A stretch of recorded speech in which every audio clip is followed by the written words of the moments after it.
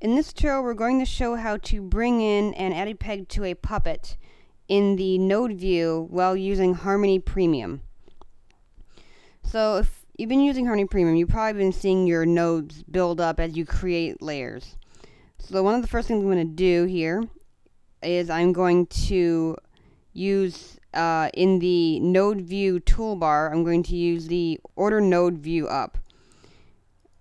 And that'll help organize my node view.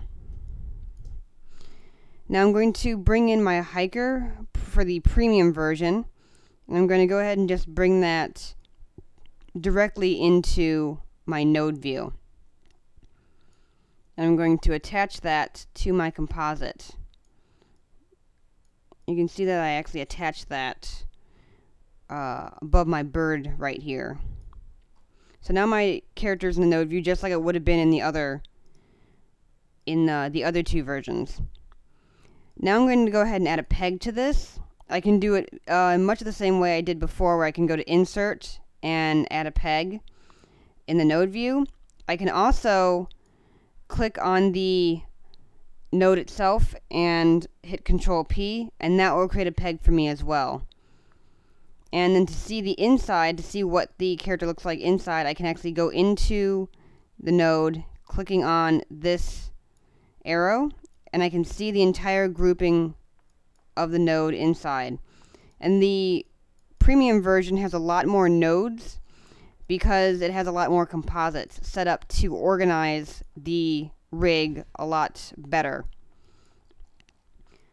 And using the same principles that you learned in the previous tutorial, you can still go ahead and animate, but you can also select your pegs by clicking on them in the actual node view.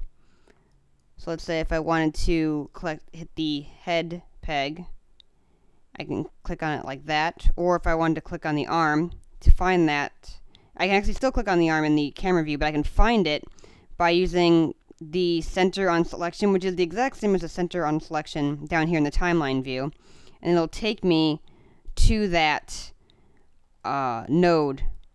And I'm going to do it down here in the timeline view so I can see. I still have my timeline view here, and I can still go ahead and rotate these and select them and change those pegs. And I can see them actually selecting in the node view at the same time as they're being selected in the timeline view and the camera view. And that's how you work with a puppet in Harmony Premium.